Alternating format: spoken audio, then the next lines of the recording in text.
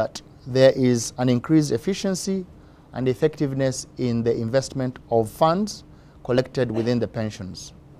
Number 3, Cabinet would love that the NSSF introduces new products. Number 4, Cabinet would want to improve the governance at the fund. And number 5, specifically, government would like to streamline the appointment of key staff in the fund. In line with the above principles, the Cabinet has approved the key proposed amendments to the NSSF Act.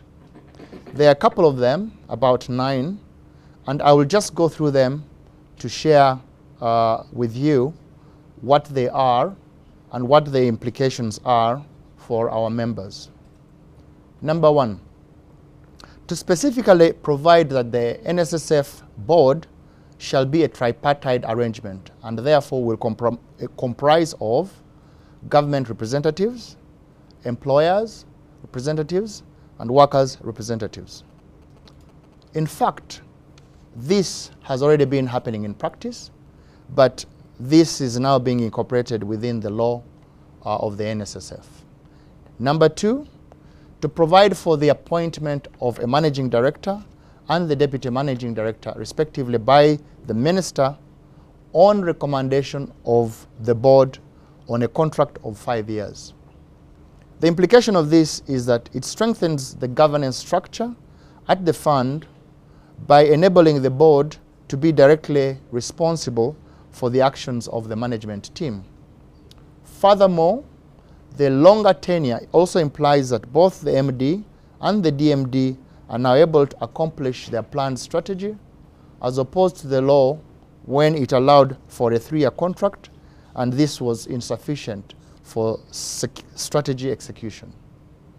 Number 3, to provide for the appointment of a corporation secretary who will be accountable to the board of directors. The corporation secretary would also be appointed by the board on a 5-year contract that is renewable, subject to satisfactory performance. Number 4, to provide for mandatory contributions for all workers, regardless of the size of their enterprise.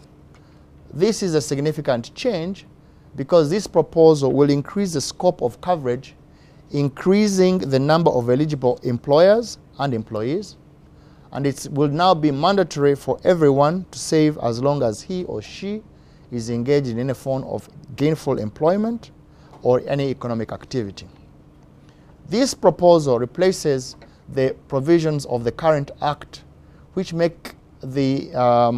gives the law to the minister in pursuit of Section 7(1) of the NSSF Act, which currently limits the scope of coverage to only 5 employees within a company, which effectively was denying coverage to a significant chunk of employees.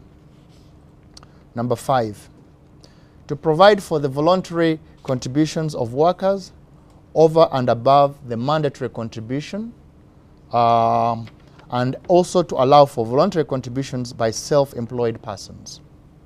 The implication of this is that the proposed amendment will provide for voluntary contributions by persons in informal employment and also those in self-employment and those who are also willing to register and make contributions to the fund. Furthermore, it will allow for additional voluntary contributions by individuals who are already catered for under the mandatory scheme. Let me just explain a little bit on this. So you already are registered with NSSF. You are currently contributing 15%, of 5 by yourself and 10 by your employer, but you want to make an extra contribution for yourself. This law will now allow you to contribute more. And this is a principle which will replace the current Section 10 of the NSSF Act, which only caters for employees of an eligible employer, i.e. who employs less than 5 employees, and has also chosen a voluntary register and make contributions to employees. In addition, the proposed amendment under Section 7 has lifted that limitation and will make the current Section 10 redundant. This will also make it possible for fund members to plan for the kind of retirement they want, and they can therefore set some lifestyle targets and goals and execute them while they are working by providing an increase in the voluntary contribution that they make to the fund and while they are still employed. That was a mouthful, but we'll go on to number 6. Number 6 is to give the board powers to introduce new products in consultation with the minister, specifically to provide for mid-term access of voluntary benefits on such conditions and terms as may be set by the board. This, I know, is a big one, and the implications is that once the bill is passed into an act, the board will now have powers to introduce new benefits, including but not limited to the housing benefit, the education benefit, and also the health benefit. The good news for our members is that it is an opportunity to access Social Security products and also services which are relevant throughout their life cycle, as opposed to waiting for our traditional 6 benefits that the fund has been offering. This is the punchline, I believe. However, some of these new benefits may require our members to make an extra saving via voluntary contributions in order to qualify for some of these benefits. And we can talk a little bit about that a little bit later on. Number 7 is to provide the board with the discretion to use in-house expertise and fund managers instead of using external fund managers for management of the scheme. The implication is that now the board has a discretion to decide whether to hire externally or internally for fund managers. This is a welcome move for us because we believe that if we use in-house fund managers, it becomes a little bit cheaper and also builds on our capacity to be able to improve the returns that we give to our members, but also can drive efficiencies once those returns are made, and therefore our members can be paid a higher interest rate than perhaps what we'll get out of external fund managers. Number 8, to allow the NSSF to lend to government. I know that this has been one of the controversial ones, but the implication of this is that the fund already lends to government through treasury bills and treasury bonds. The idea is to create a further framework where NSSF can lend to government using the same risk profile and return of a bond, but this will be targeted to specific projects. We are looking forward to playing a significant role in the economic development of Uganda, especially through the financing of much needed infrastructure, which we believe at the fund can be achieved when the government especially issues infrastructure bonds. Number 9, to amend the Act to include a provision of the amount of contribution and any other sum together with interest and penalty that may be recovered from a third party owing money to a defaulting employer. This amendment will provide for an employer who fails or refuses to remit contributions within a prescribed time, they may have their business managed by a third party. Now, this sounds like a mouthful, but currently the fund only has one means of enforcing recoveries from an employer, and that is through the courts of law.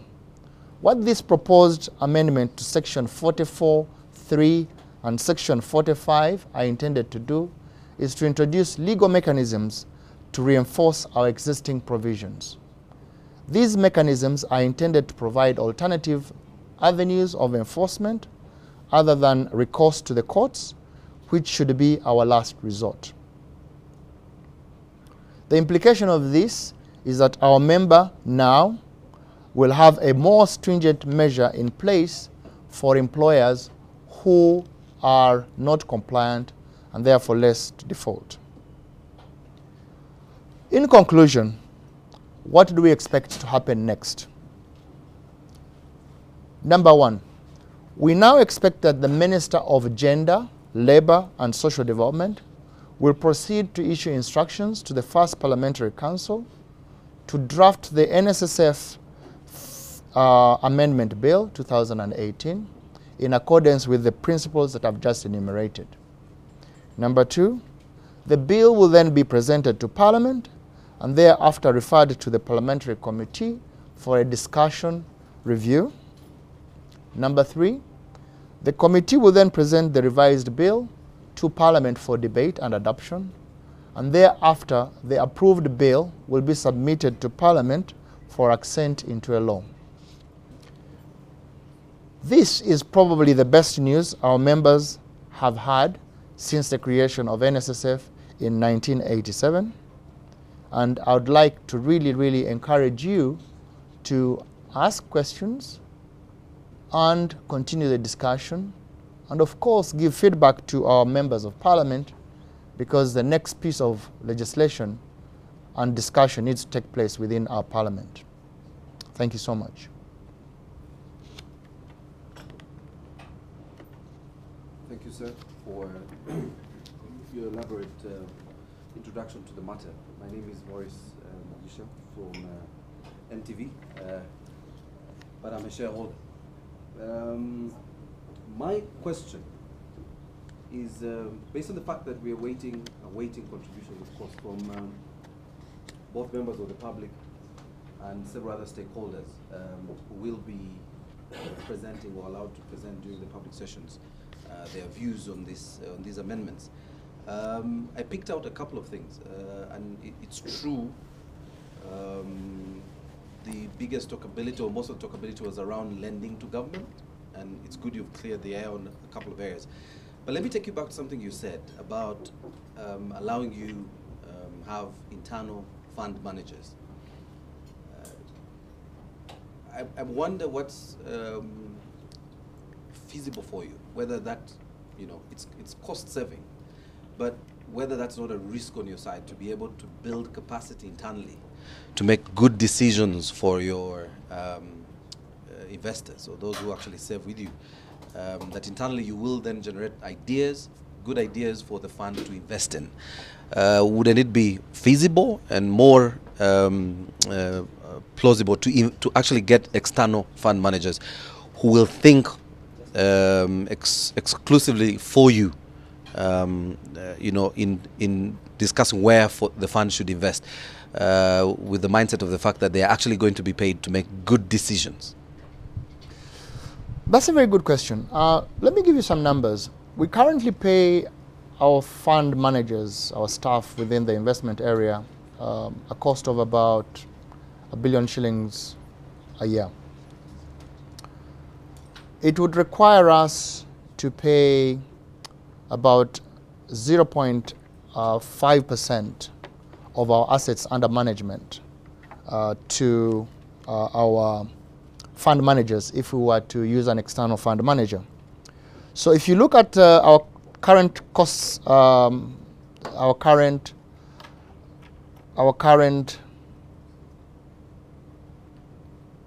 if you look at our current assets under management, they are 9.4 trillion shillings.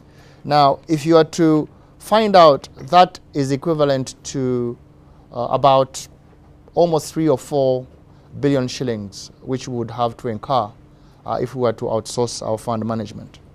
And the cost and the benefit does not really give us the comfort to make that decision. The other fact that we need to be aware of is that we are investing in the Ugandan market. The Ugandan market is largely dominated by bonds. Currently, we invest about 77% of our investments in government bonds. The way you invest in a government bond is you bid based on the market. That knowledge is largely available if you read the market very well. The second area of investment is obviously on the stock exchange. Currently, we invest about 16–17% of our investments within equities, largely within the East African market rather than in the Ugandan market, which is a much smaller stock exchange. So we do use external fund managers, especially on some of the markets which we would like knowledge of and we are not involved. For example, in the Kenyan market, we would have a couple of fund managers helping us on there. But I believe that what the law currently says is that all investment has to be outsourced to a fund manager. And we think that the value of that is not exactly in addition to the amount of decisions that we need to make. So I think that if you look at the decision to allow us to have the flexibility of reviewing our portfolio and deciding what we should outsource and what we should deal with internally, I think that gives us the flexibility to make those decisions rather than having had a straitjacket, which basically means we can't do anything internally. But finally, I think we are a fund, and that means that we are fund managers. So by having the capacity to build our fund manager capability, it means that we can train people, we can give them skills, we can let them learn the tools of trade of fund management. And that means that we don't have a lot of risk in terms of, once we grow as a fund and become a lot bigger, we'll have created the capacity to be able to do that also internally.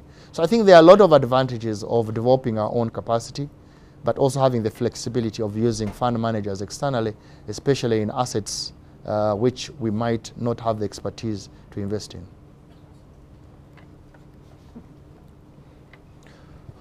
Okay, so we've now received a couple of questions from our members, I would assume. And one question is from Ronnie Lonex. What are the new proposed benefits the NSSF would like to add? Largely the housing benefit, the employment benefit, the unemployment benefit, the medical benefit, the funeral benefit. I believe that those would be some of the things that would be looking at. We've run.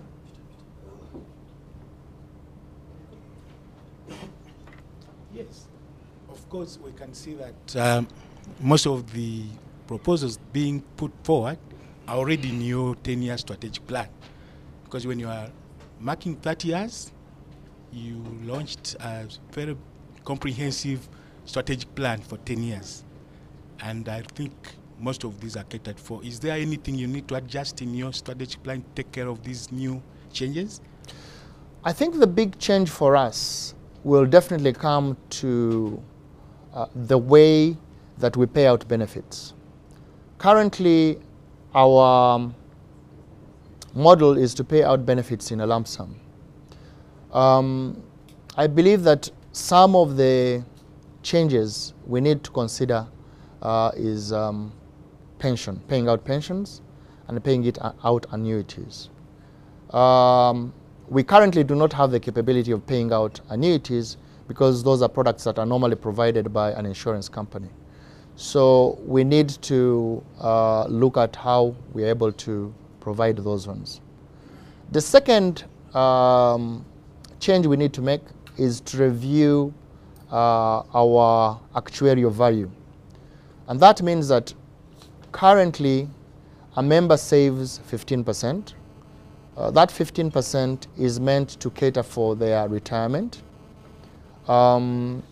If we introduce, or when we introduce the new benefits, will the 15% still be able to cater for retirement and also mid-term access?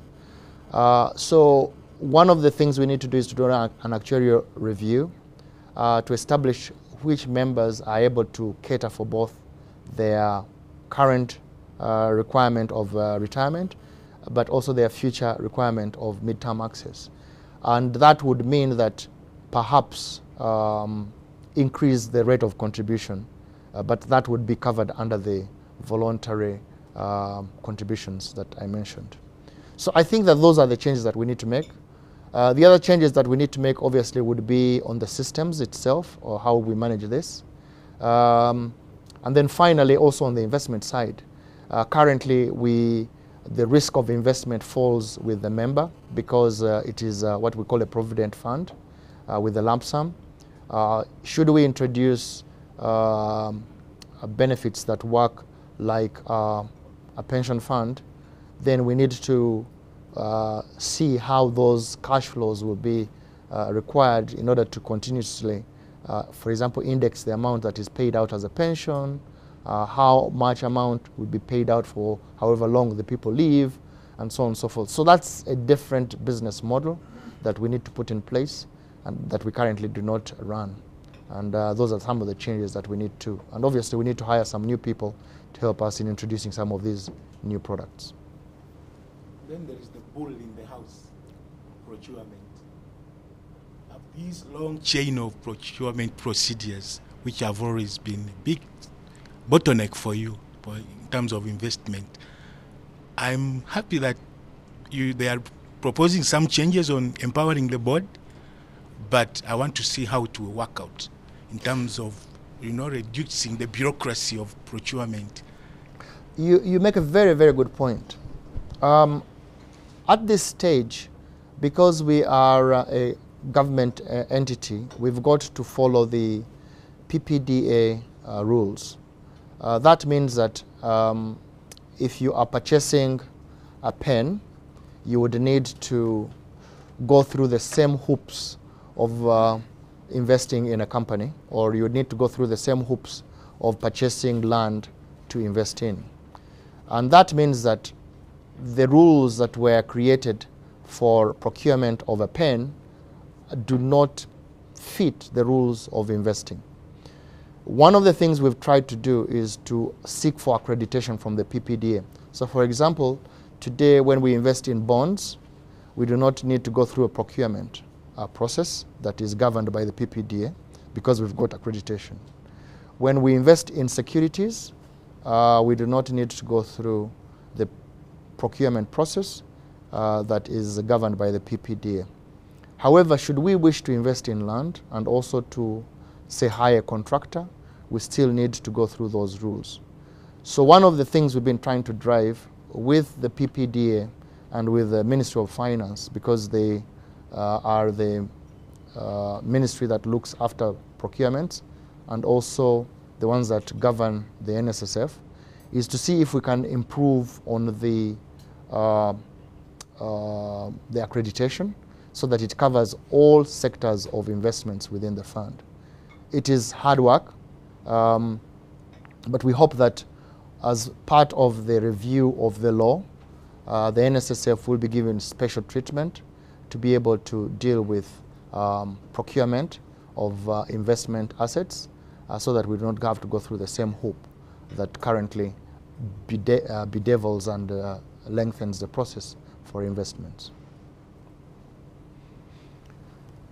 A couple of other questions that have come in online. There's one from Nyakahema Robert. Is it possible for government to amend the Act to allow one access their benefits when unemployed? This is not one that has been included within the changes. However, the benefit that we believe might be able to help people who are unemployed is to give them a payment, maybe 3 months, to help them look for a new job. But don't forget that you do not want to deplete the savings of a member when they are due to retire. So the most important thing is to preserve those savings so that when you get to the age of 50, 55, 60, you still have sufficient money within the pot to be able to retire. There is one from Rachel Agaba. When are midterm benefits starting for people saving with NSSF? I believe they will start as soon as the NSSF Act is amended. There's another one from Dennis or both. Why doesn't the fund give members in private business their benefits? I think we've sort of dealt with that. Benefits are meant to help you in retirement. Benefits are not meant to help you to invest. However, midterm access is meant to help you acquire a building asset, a home, and we think that that is much better equity than helping you to go into business, because we've established that lots of people, when they go into business with their savings from retirement, they tend not to be able to preserve them, and therefore they get into retirement after they've exhausted all their savings. So we would like to at least preserve some amount of money for our members, so that when they go into retirement, regardless of their circumstances during the period of work, i.e. whether they kept into regular employment, went into business, so that when they retire, they will have a pot of savings that will help them, especially when they have run out of money, to be able to work. The next question is from Alex Moli Wabio. Kindly, the board should reduce the years from 55 to 45. I honestly do not believe that Ugandans are living shorter. I think Ugandans are living longer. The age of retirement is currently 60 within the public service. The life expectancy has been increased to 63 years. So the number of 45 is not backed up by any scientific response. In fact, you'll find that in many countries around the world, they are increasing their retirement age rather than reducing them, because of the advancement in science, the advancement in health, the advancement in lifestyle. People are living a lot longer, and I believe that Ugandans are also following that trend.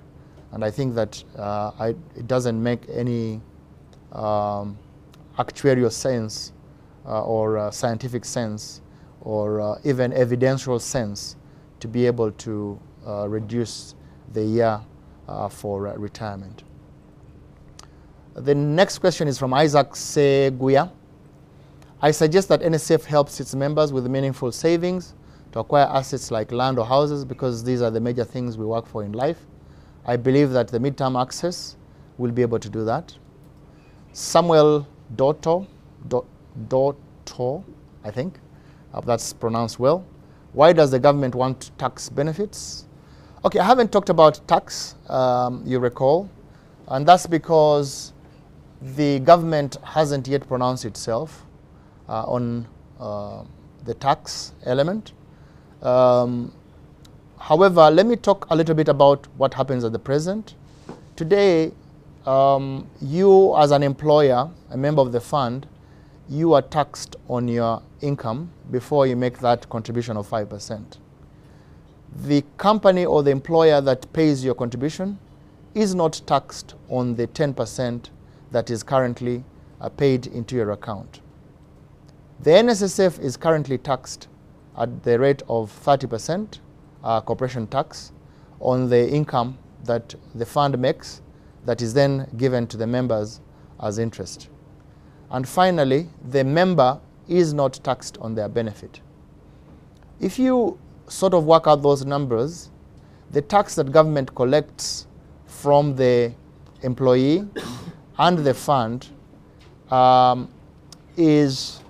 would be less than the tax that they would collect should they only tax the benefit. But more importantly, the members' benefit would be a lot higher than the current arrangement. So one of the proposals that we've made to government is that the regime of tax should be changed from an ETT to E to an EEET. A little bit confusing, but basically it means that exempt the contribution, exempt the member employer contribution, exempt the tax, the revenue of the scheme, NSSF, but tax the benefit.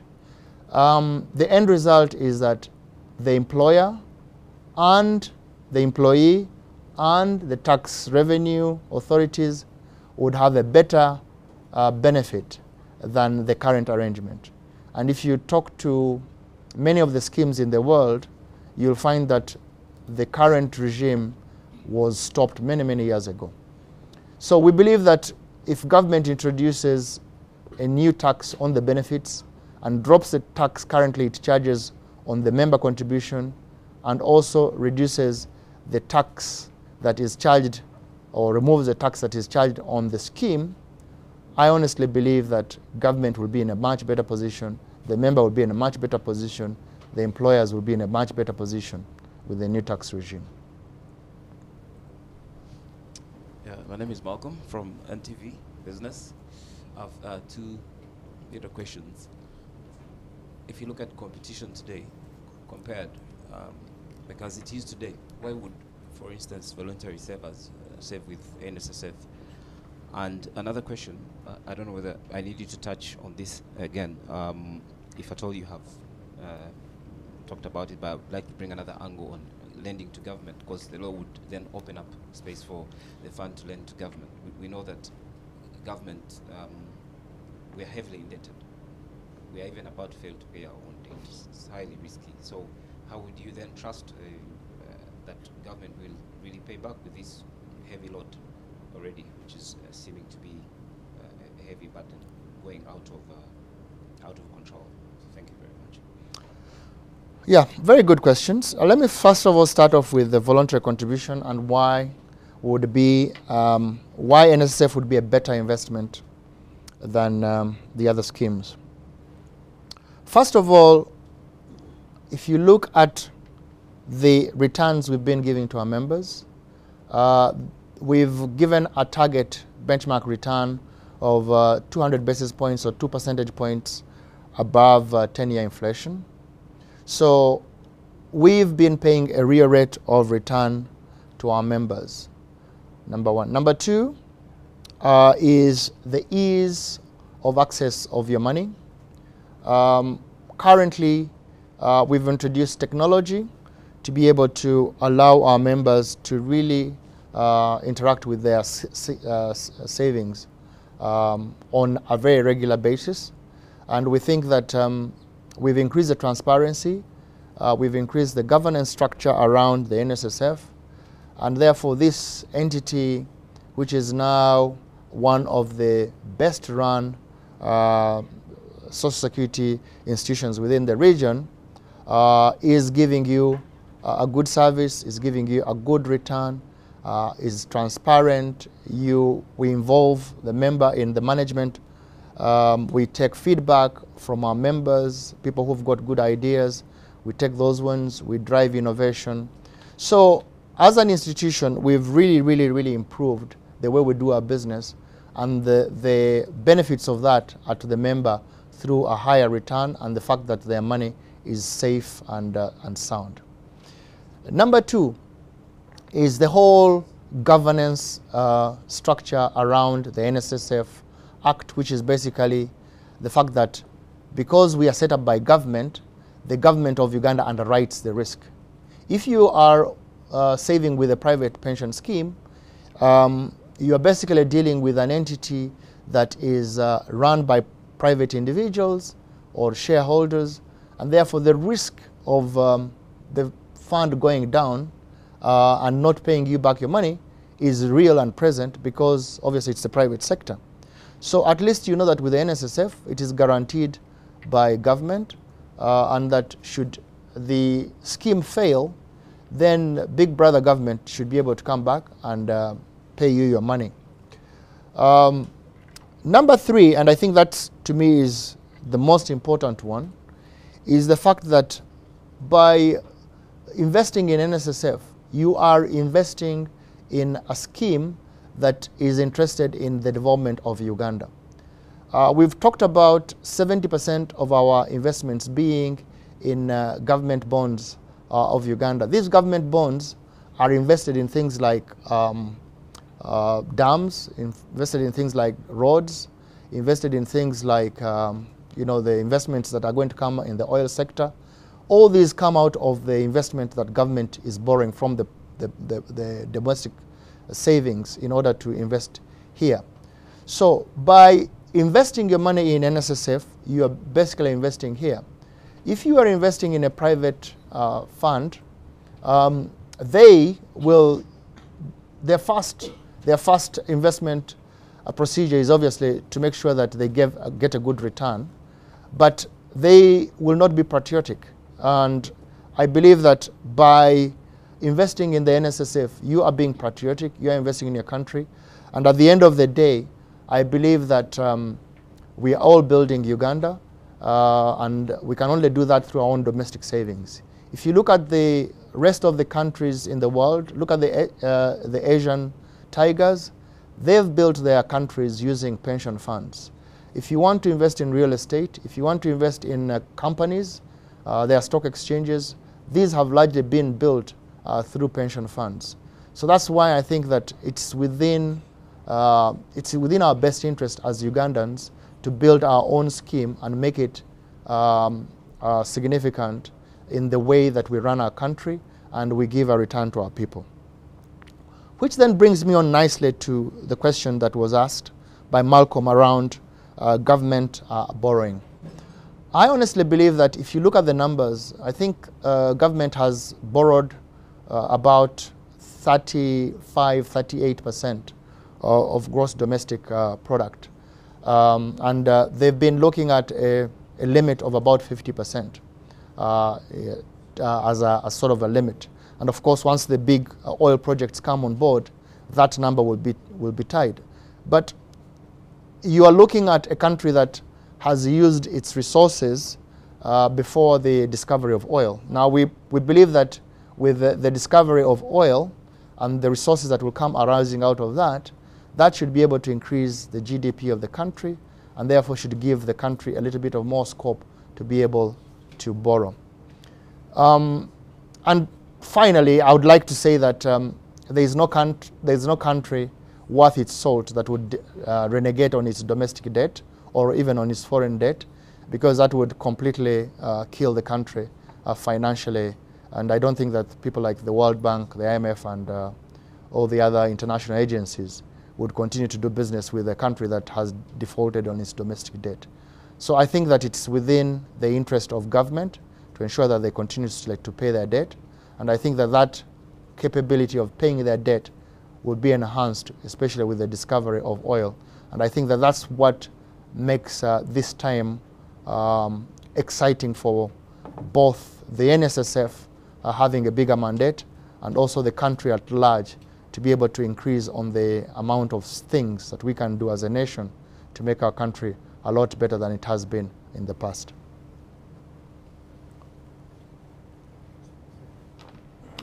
All right, we've now got a couple of questions coming off Twitter. One from Raymond Mujuni. What regulatory measures do you suggest in its place in order to check the investment decisions? And I believe that these decisions was to be on the...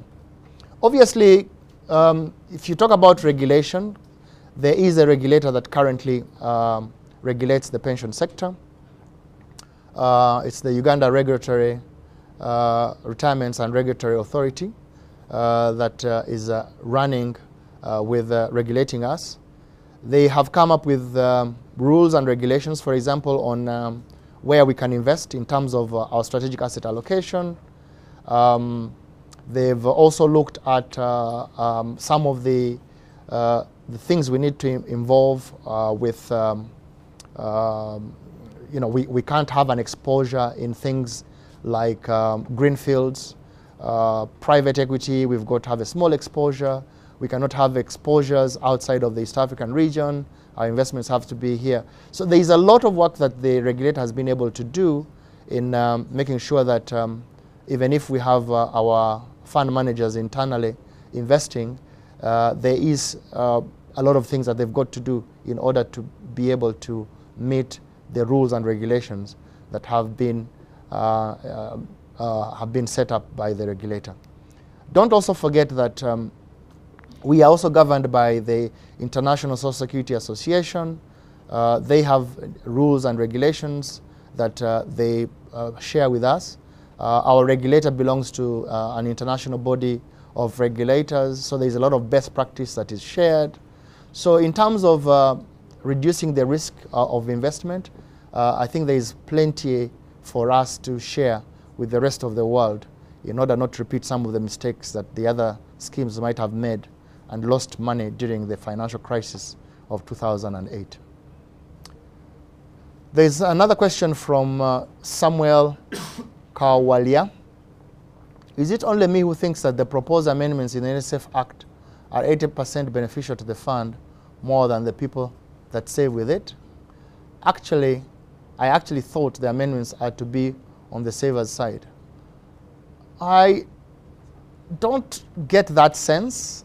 If you look at the big changes that are coming, let's look at the governance structure. Governance is all about the members. You know, if you have a not too good a governance structure, the members will be affected. If you look at the benefits that are going to be implemented, those are for the members. If you look at the voluntary contributions that will be allowed, those will allow members to have more benefits. If you look at allowing in-house expertise, that's going to increase efficiencies. The benefits of that go to the members.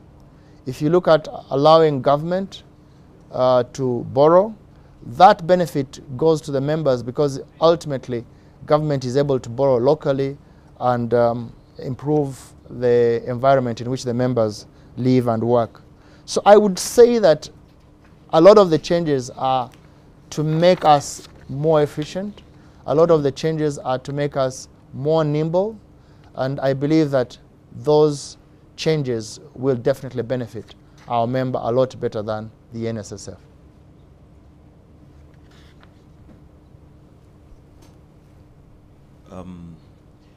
I have one quick question. First of all, I think as an individual and as a shareholder in a number of companies that are on the stock exchange, I think NSSF is doing a wise thing to invest in there. However, my worry is, one, the saving culture in Uganda is fairly poor. Ugandans save no more than 10% of their earnings. So well over 90% is consumed. I kind of worry that while NSSF is doing all these awesome things, we might be spending a lot of resource and energy and time to make Ugandans save very little. Yeah.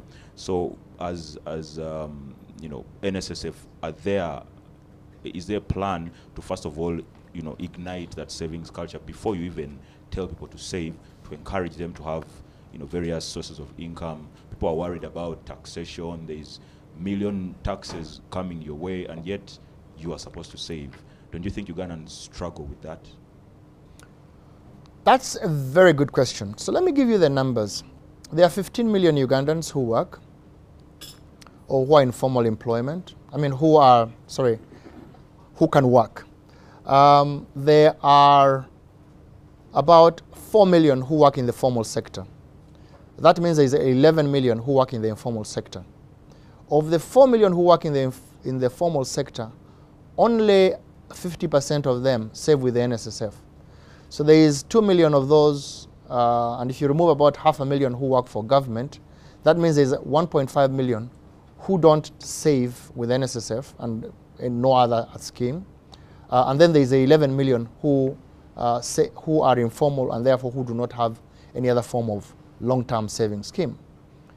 What this law will enable us to do is now to offer an opportunity to the 11 million and the 1.5 million to now save, because the law will allow us to increase our net to those people. We've seen, as you've correctly said, that Ugandans don't like to save.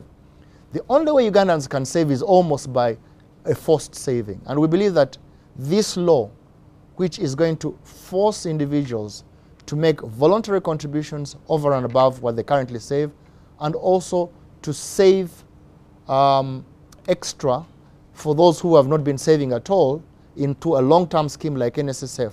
That would mean that effectively the numbers that we currently are complaining about of less than 10% who save, hopefully that should be able to increase. And it should be able to increase because it will be beneficial for them to save with the NSSF, because NSSF has demonstrated that when you save with the NSSF, you get a good return, there is a good governance structure around NSSF, there are good products that NSSF is promoting, NSSF is investing in the economy is creating the jobs, and the jobs are now beginning to create people who then begin to save. So it's a self-satisfying model, which means that the more we save, the better for the nation, and the better for the nation, we can then invest this money that we've saved into enterprises so that we make them permanent. I think for me the tragedy of Uganda is the fact that we only have about 12 counters on the stock exchange. For a population that has 40 million people, for a population that has had about 600,000 SMEs that are registered with the Uganda Registration Services Bureau, it is a shame that only 12 companies have come onto the stock exchange to be able to raise capital.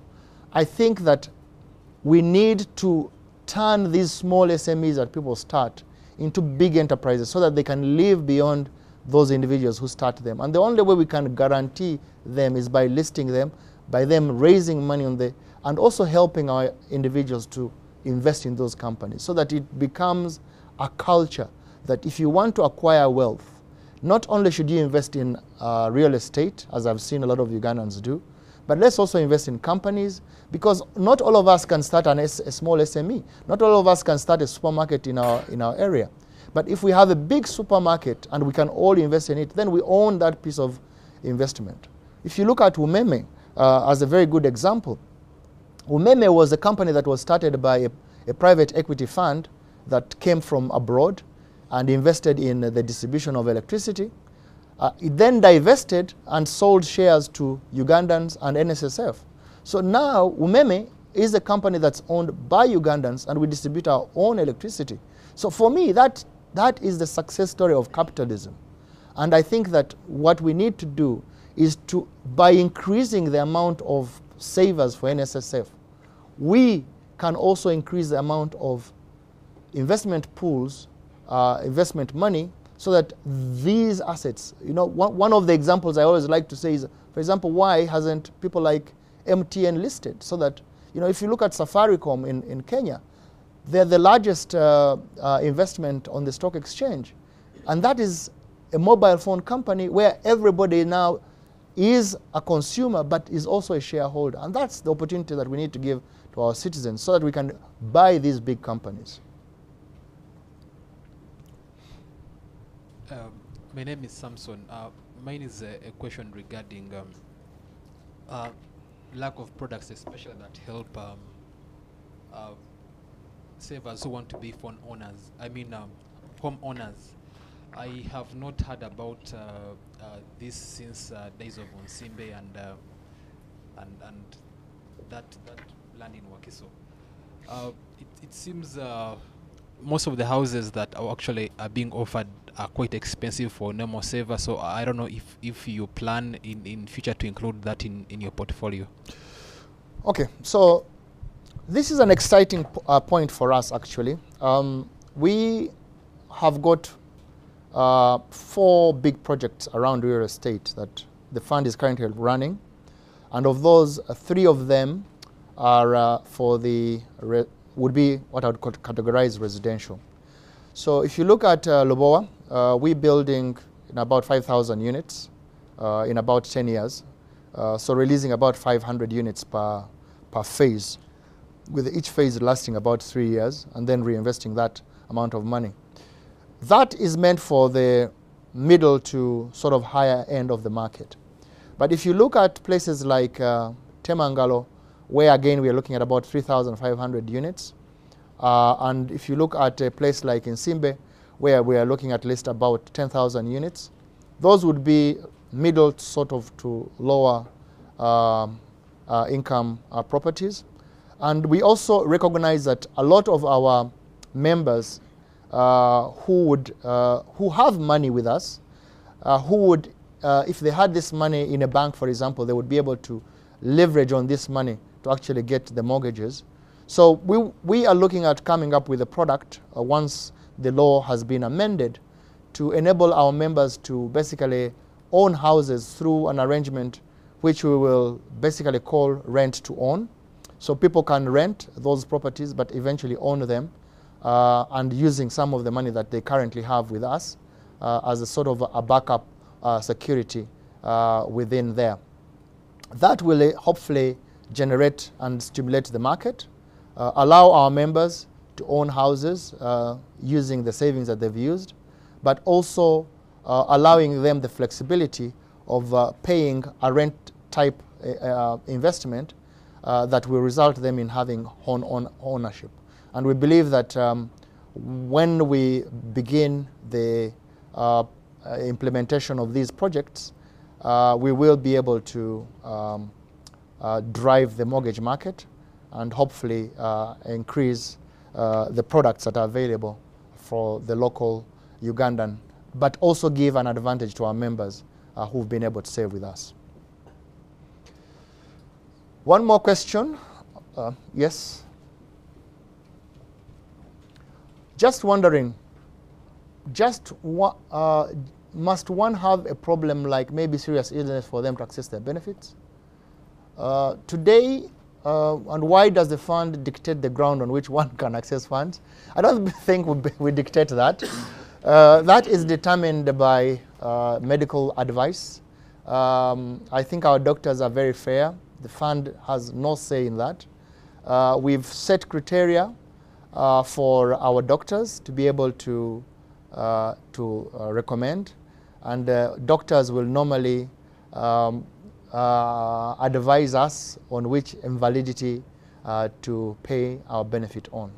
So I don't think it's a dictation by the fund. It's actually scientifically done by doctors who determine that this member is no longer able to work or is incapacitated or is invalid enough not to be able to.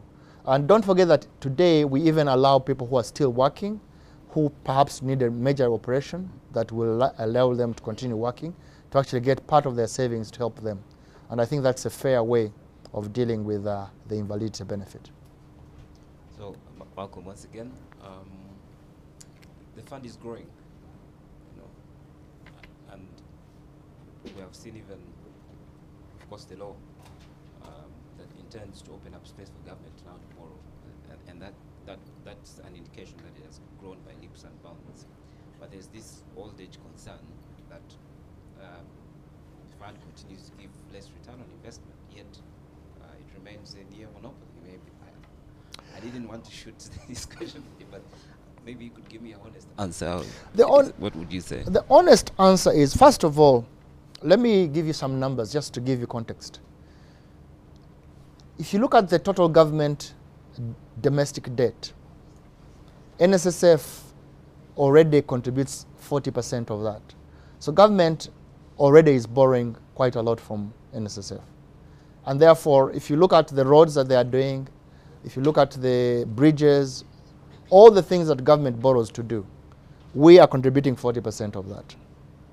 Number one. Number two, how do you assess the return of a fund that you've invested in? The biggest thing that any pension fund is fighting against is called inflation. Inflation is the number that tells you how much value the currency, not the currency, the value of money is losing in a year. So for example, if the rate of inflation was 10%, that means that the shilling you're holding today is now worth 100 shillings that you were holding today is now worth 9 shillings. Sorry, 90 shillings, because it's lost 10% of its value. So our benchmark, it can only be inflation. Now, we have always shared this number. The inflation is done by an external party. NSSF does not get involved in determining the rate of inflation. We have decided that in order not to use a short-term measure, we use the 10-year inflation rate, and we average that over the period. And the reason is that there will be years when the inflation rate is high, but there will also be years when the inflation rate is low. So if you average out, you're basically smoothing out that volatility in the rate of inflation. So we get that number, we add there 200 basis points or 2 percentage points. So if the rate of inflation on average was 7%, the benchmark becomes 9% because we've added 2 percentage points there. But if you look at that number, we've consistently delivered a return that is much, much higher than that 10-year average inflation rate. In fact, we've exceeded the 2 percentage points. Last year, it was 3.7% that we exceeded that number. So we will continue to do that, and that's the only measure or benchmark that we can perform against. I would also like you to look at this. What is the alternative for an investment for any member of the public? The first alternative is to put your money in a bank. If you go to a bank today, they will give you a rate of return on your fixed deposit of at least 6 or 7%, if you're lucky. And that is before the withholding tax of 15%. So that dampens it down to about 5%. So 5%, we offered 11.23% last year. The second area is equities. Okay? What was the growth of the stock exchange last year? I think the growth of the stock exchange was about 6 or 7 or 8%. So if you had invested in an index of the stock exchange, that is what the return you would have got. That was certainly a lot lower than the rate of 11.23% that we offered. The third investment you'd go to is real estate. Now, real estate, of course, depends on where you've invested. All right? If you invested in retail, the retail market, the returns in the retail market are perhaps a little bit higher than what you'd get in commercial property or even residential property. So, but if you look at those returns and you look at the wide swings you've had in the real estate market, you will be lucky to get a return, a net return of 11.23% per annum. That means that in terms of investment, because we've been able to get a blend of all those investments, we've been able to give a better return than you could possibly get in those individual asset classes that I have mentioned. And that's why I believe it's much, much better to invest your money in NSSF than really to invest it in the other asset classes, especially if you don't have the expertise to do so. All right. My name is Mariette. In regards to borrowing the government, what plans does NSSF have in case of abuse, delayed payment, default, things like that? Okay. The only plan we have is obviously to take government to court, but I'm sure that will not happen. I honestly believe that government has a big responsibility to meet its obligations, especially if it has gone through a financial instrument that has been gone through the central bank. And the example I always give is that there's no country in the world that I believe has ever defaulted on its debt. Many countries, what they do is that they may delay in the payments, but eventually they pay. The other thing that the governments do is that they perhaps take discounts, which means that they will reduce on the interest rate that they're actually paying to us. But in all honesty, I don't believe that the Ugandan government, at this stage in its development, will default on its debt, because that would have huge implications. That means that there would be no FDI coming in here. That would mean that they would be blacklisted for doing businesses. That means that contracts will be cancelled. There are a lot of international contracts that the government has to undertake. There are so many implications. No government that is worth its salt. And I don't think this government, I think, is much smarter than we would give it credit for. But I think that there would be no government that would really not be able to invest or to meet its obligations. Let's return to the very sticky issue of liberalizing of the sector. Many saw this amendment and the proposals by government as a way to quieten the discussion that was already opening up around opening up the pension sector. However, there is those critics who actually argue that you actually are the drafters of these amendments as a fund, and that they are meant to protect the fund from competition. Your take? Yes. The truth of the matter is that having been at the fund for the last 7 years, having been involved in the decisions and the discussions that have been going on with regard to liberalizing the sector, having met with other experienced practitioners in the industry, having benchmarked to other countries within Africa and outside of Africa, it is very obvious that all countries, that most jurisdictions will have a basic mandatory pension scheme as a minimum. And the reasons are pretty obvious. Pension industry is not like any other industry, your telecalls, your financials, your banking, where you can let the forces of market forces run with it. Pensions tends to be a public good. There is that need to ensure that when Richard Byarugaba retires at the age of 60, he has been investing for the last 30 years in a pension. And when I get to that age of 60, the money is not there because I invested in a private pension scheme. The financial market collapsed in 2008. All my assets were written off, and suddenly the pension company can no longer meet those obligations that have been accumulating over these years. That's why pension is, pensions has brought down governments. If you look at South America, Chile to be specific, they privatized the pension schemes in the 80s when that was a big deal for the World Bank and the IMF. They recommended that let's privatize pensions. But now they are rolling back all that because they've noticed that the private sector, with its good intentions, with its innovation, with its efficiencies, still you are subject to market forces. And market forces means that you might lose those investments. And when you lose those investments, it doesn't matter how good you were, it doesn't matter how efficient you are, those investments are gone. So that's why you need to have a minimum.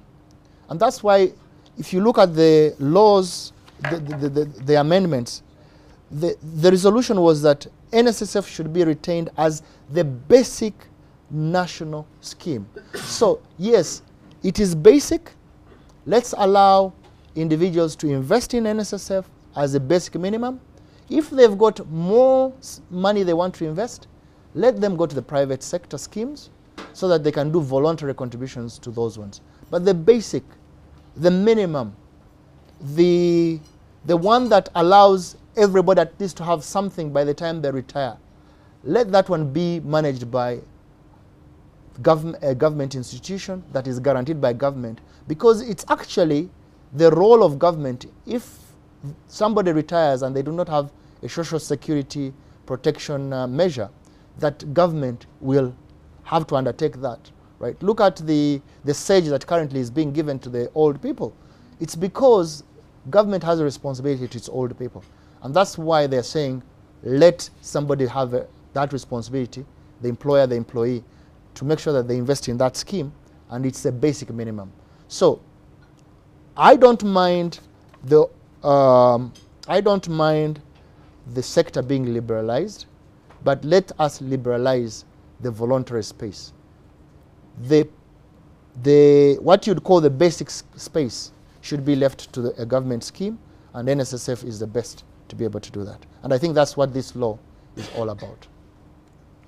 There is a question that has come in from Paul Busharizi, and it says, the real estate projects you are working on, first priority to purchase will be to your members. How will this work? If a house costs 100 million and I have saved that with NSSF, can I just use all my savings to pay? Paul, you will not use all your savings to pay, but what you'll be able to do is that will indicate to us that should everything else fail, you have a backup plan to be able to use your savings to pay. So we will give you a priority in making that acquisition, either through a product with a mortgage bank or through our own product, which we are going to introduce that I mentioned, of rent to own. So you'll get that priority because we know you have the ability to pay should you fail to have sufficient income to pay off that liability. There's a question to David Muonge. Good afternoon, Richard. Talking investments and involvement of Uganda, is the scheme going to show interest in funding the process of the Kampala-Jinja Expressway following the opening of the PPA bidding process by UNRA? The quick answer is we are looking. We have been in discussions with them. I don't know if you're aware, but the Africa Development Bank is in the process of arranging the finance. And that finance will come in two formats. The first format will be through a bond, and the second format would be through equity participation. Depending on the risks and the benefits, we would look at either investing in both the equity and the debt, or just investing in the debt, which is the bond element. But that is something that we are looking at. Okay. Generally, many Ugandans agree that customer care, big problem. Everywhere, across, private, formal sector, But NSSF has done a lot of work in that space, improving customer care, customer relations. And I want to commend you personally, because generally the situation on the ground has improved. You interact better with your customers across, regardless of their social class. And you've also made it easier for people to contribute through mobile money, through commercial banks, and so on and so forth. So I want to know the lessons you've learned over, through your innovations, and whether you would need legal support to make it even better for the customer. Okay, so the question I was hoping you would ask is what you call it, yeah? But anyway, thank you so much, first of all, for the compliment. Those who know me personally will know that one of the things that I tell my staff at the fund, and even before I joined the fund, the companies where I worked, I told them that the most important person is the customer, but everybody says that. But I also take it further and I say that as a member of staff, as an individual who works for the company, for the fund, I might not fire you if you make an error in processing. I might not fire you if you lose the fund money. But if you lose the fund a customer through bad customer service, I'll definitely fire you. And that's how important I take customer service. I think that the most important person to any organization is the customer. And in our particular case, it is our members and their employers. So all the energy, all the innovation we've undertaken is to ensure that our customer has the best experience. Today, we get about 12,000 customers who come to see us every week. And of those, 42% come to see us through the branches. So that means they interact with us on and on.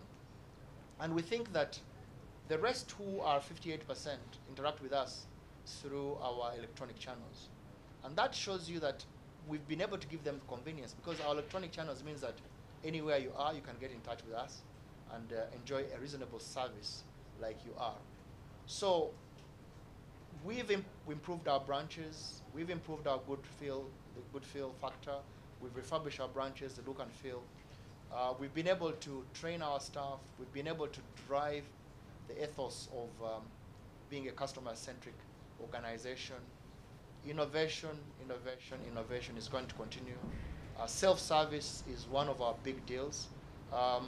Currently, the 42% who come to see us in our branches, about 38% of those come here to either claim a benefit or come here to register.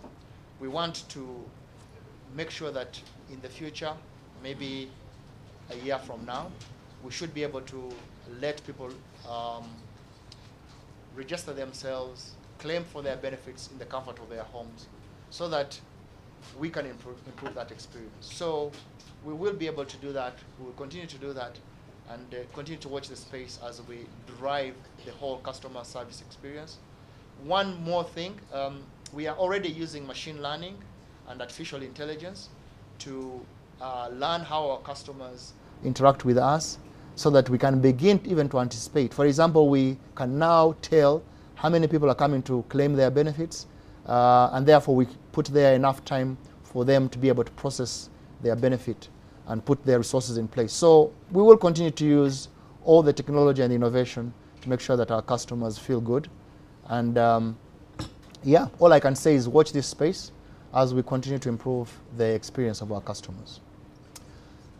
Thank you so much. We've talked a lot today. As I summarize our session, I would like to tell you that the new law will be like removing shackles on our innovation agenda.